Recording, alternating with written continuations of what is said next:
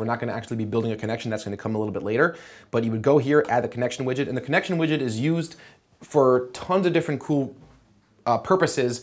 Essentially, in every case, getting data from MobileMonkey out into another platform. So for example, you could send email addresses of leads collected through MobileMonkey chatbots into your email service provider to trigger a workflow.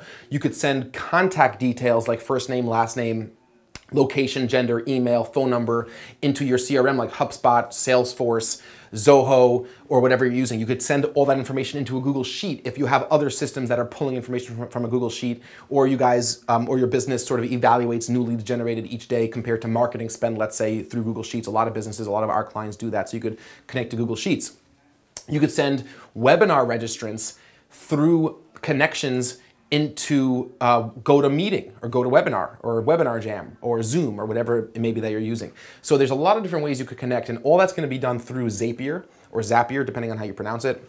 I'm not even sure. We use Zapier a ton, and it's all going to be configured through MobileMonkey Connections. So the connections setup lives over here, and once you actually build your connections and you add new connections and you add a new connection, I'll just show you what this a webhook connection looks like. I'm going to show you how to set all this stuff up, how to get the URL from Zapier, how to configure it to do exactly what you want it to do.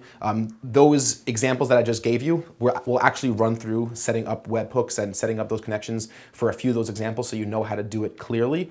Once you have that connection and it's named and it's active, then back in your pages, you could add a connection, go back to our connection page, that you have, you could add a connection that you actually have configured through the connections panel.